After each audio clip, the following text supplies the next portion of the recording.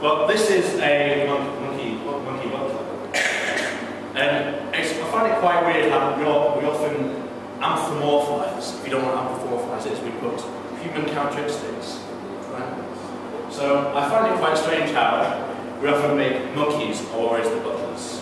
But it's quite fitting, really, because when you think about it, we always come across as cats as some sort of, affectionate, loving thing. But really, cats are not. Cats, wait for it, are probably the affectionate prostitutes of the world. And they come to you, and they're like, they know when they want love, because they're always needy. They're needy creatures of wanting love. But when you go to them for love, they instantly turn your back and you just go, I don't want your love now. I'm free and single. I'm like the cat of the world. And then we come to dogs, and I often wonder, dogs and cats living together, do you think that in that life, that dogs and cats might mind fuck with the dogs? It's like, hey, Scooby,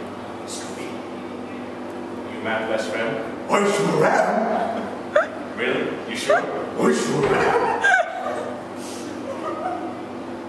And the cat goes, okay, what happened to you balls then?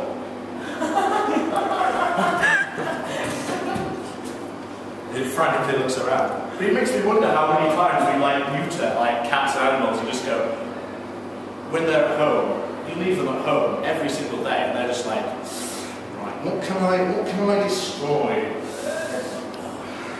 That nice new sofa's looking quite scratchable. So